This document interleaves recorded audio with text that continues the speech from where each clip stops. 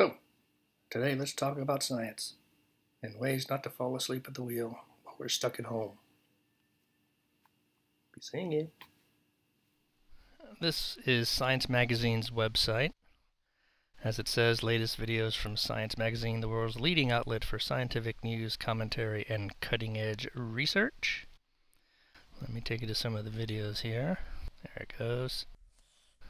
Strange stuff like half-dead sea urchin gets menaced by a hungry crab and lives to tell the tale.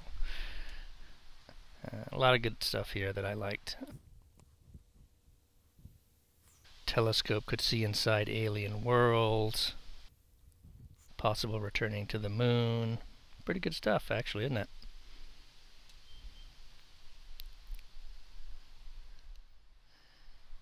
This is NASA's website. I think you remember them. Has some live astronaut videos. Let me get to the video side. Earth Day, of course. A lot of Apollo 13 things, which is interesting. As a matter of fact, if I go up here to sort by the oldest, their first video apparently is from 11 years ago, and it was the Mercury 7 music video, apparently some kind of music video. But they've got a lot of older videos from 11 years ago.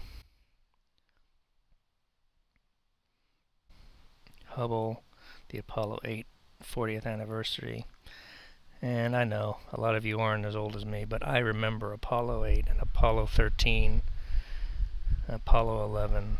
I remember being very small and young and actually watching Apollo 11 land live. So this is a really good website if you like that kind of history. Minutephysics. Probably be above my pay grade. I'm not the brightest soul in the world, but has a lot of interesting physics in here. Things like days with more than 24 hours. And let me see if there's anything great here. Length contraction and time dilation. And the brown dwarf debate, which ones are planets? Me, I'm on the side of Pluto, but I'm old. That's the way I am. And, of course, my favorite kind of stuff, time travel and fiction rundown. That sounds really fun. But, of course, they take a more practical physics attitude towards all of this stuff. The twin paradox resolved. And gravitational waves explained. And the grandfather paradox resolved. I'm so glad they resolved those things. And we have Scientific American. A lethal fire tornado.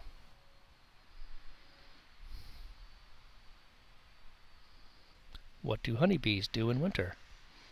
Honestly, I have no idea. How do we measure the distance to stars? A very long ruler? Probably not. Oh yeah. Why do allergies make you sneeze? That I really need an answer to. Especially in springtime right now. Here's a channel called Space Videos.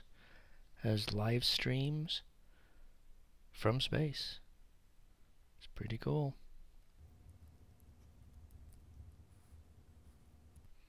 Everything from watching the moon to seeing the Earth from space, from the International Space Station. This website is Explore Live Nature Cams.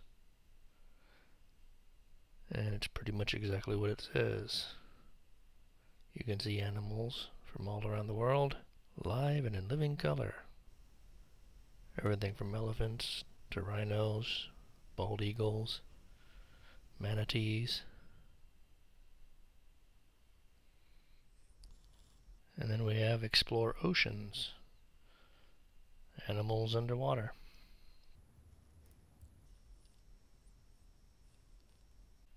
You name it, looks like they've got it.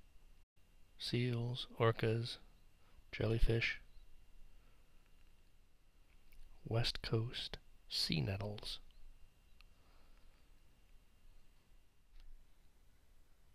You might have heard of TED, Technology, Education, Design. Well, this is TED Ed, that likes to spread ideas by giving you some educational videos. Things like, what happens if you cut down all of the city's trees? Why isn't the Netherlands underwater? How one woman put man on the moon.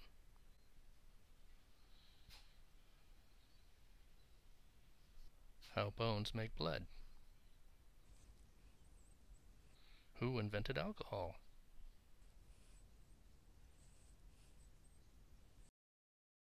World War II's surprising secret agent.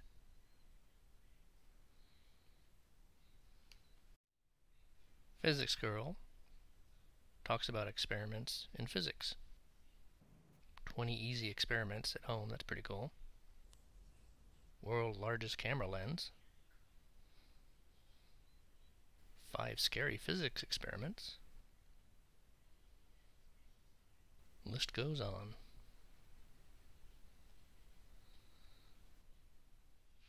And I wanted to end with Science Channel.